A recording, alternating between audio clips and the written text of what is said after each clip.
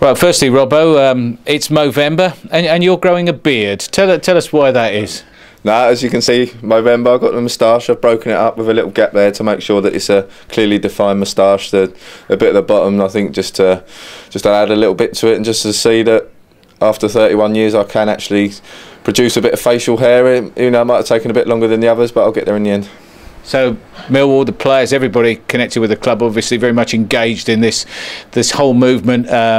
Prostate Cancer UK, our sponsors, and we've got a focus for them on Saturday in particular. And you're wearing a Millwall shirt from an era before you were even born.